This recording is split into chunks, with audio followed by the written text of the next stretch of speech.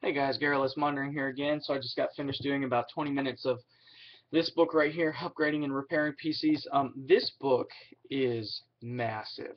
Um, Honestly, if you don't know the first thing about computers, which I didn't when I bought this book, I do not recommend you buy this book because this thing is dense and full of so much technical terminology that, oh man, I can't even imagine. It takes so much effort to keep up with the information in this book. That's why I bought a second one that I read first, which is much more comprehensive, much more digestible, as opposed to this one, which has so many terms I'm unfamiliar with, but the things that I was able to glean from it is it talks about motherboards, and so when you get a motherboard, it's going to have a bunch of input output ports, so they call them I/O ports, and those are basically like something. It's like you plug it in, and the information goes from and to the computer. Um, so again, that's called an I/O port. Pretty much every motherboard comes with a bunch of I/O ports. If the motherboard does not have I/O ports, then you're probably from the 1980s and still living there. So you should probably get a new motherboard. Otherwise, it's got a bunch of ports on it, and it lists all the different ports, and I don't really understand what all of this means, so I'm not going to bother going over them. Let's see, what else did they cover?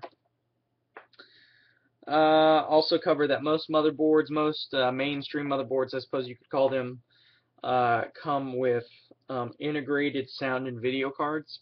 So those of you who buy motherboards that are fairly mainstream, they come installed with them. Otherwise, you'd have to know what you're looking for. But if you're watching this video and you already knew that, then you know more than I do. So I wouldn't worry about it too much.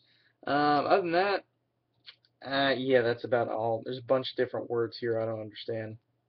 So, but keep trying. So that's how that goes. Now what I'm going to do is I'm actually getting kind of sleepy. And when I start getting sleepy, I like to do my flashcards because what I do, for those of you who don't know, is I wake up early in the morning, and I do stuff during the day, and then midday I take a nap, usually a 3 hour nap, because I found that I've always taken naps in the middle of the day, and so to compensate for that, I wake up earlier in the day because I'm going to end up taking a nap anyway. So that's why I do that. So I'm going to do my vocabulary cards while I'm starting to wind down because they require less focus, and so I'll just do vocabulary cards. So I'm gonna do Spanish vocabulary for the next um, probably hour and 20 minutes. So yeah, so I'll watch some One Piece while I'm doing that, and yeah, till the next video.